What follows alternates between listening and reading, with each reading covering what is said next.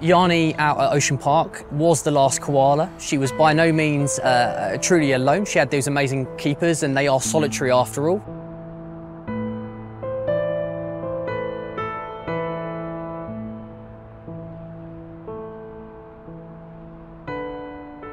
Yani's koala friend Dougie passed away in 2018 after suffering from devastating kidney disease that affects a third of southern koalas.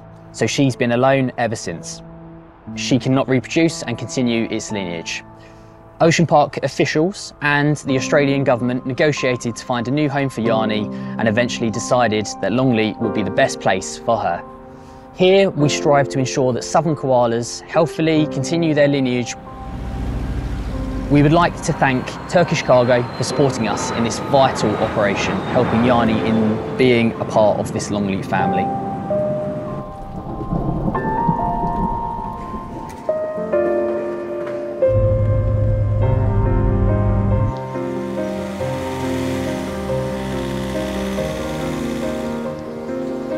This is Longley, the UK's #1 safari park that puts animals protection at the centre of its business.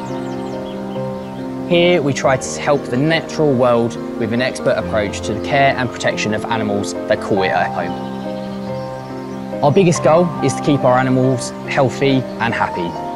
Our koalas are one of the species that live here: Dennis, Burke, Maisie, Violet, Hazel and Monty. As you can see, Yani is no longer alone.